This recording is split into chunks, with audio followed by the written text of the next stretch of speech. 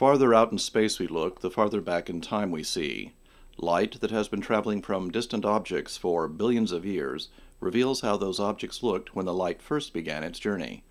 Now, scientists, including team leader Masami Uchi from the Carnegie Institution, have discovered a mysterious giant object that existed at a time when the universe was only about 800 million years old. This object, known as a Lyman-Alpha blob, is both mysterious and surprising. Mysterious because it is so far away that a variety of instruments has not yet been able to determine what it is. Surprising because it is larger than any other object so far away. Because this object was discovered as part of data collected at the Subaru telescope, which is operated by the National Astronomical Observatory of Japan, it has been named Himiko, after a legendary Japanese princess. Himiko exists right on the edge of what astronomers can currently see, the so-called reionization era of cosmic history.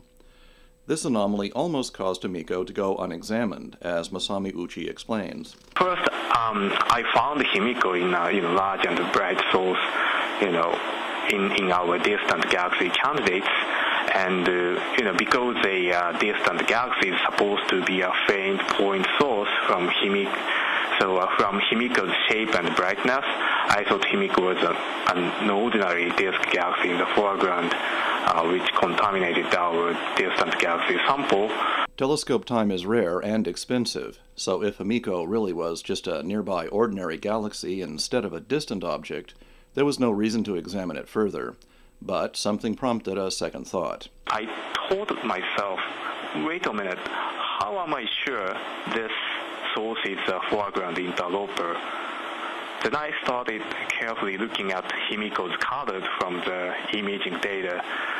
The colors clearly presented two key signatures of a typical distant galaxy: a strong single emission line and a large spectral break.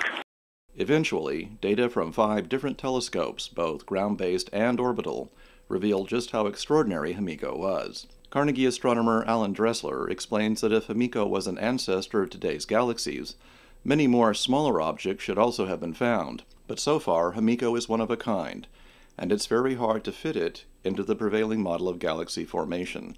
But of course, that's what makes it interesting. Masami Uchi says that the next phase of research will be an attempt to use the Hubble Space Telescope to see what other objects can be found. The research will be published in the May 10, 2009 issue of the Astrophysical Journal. This is John Strom for the Carnegie Institution.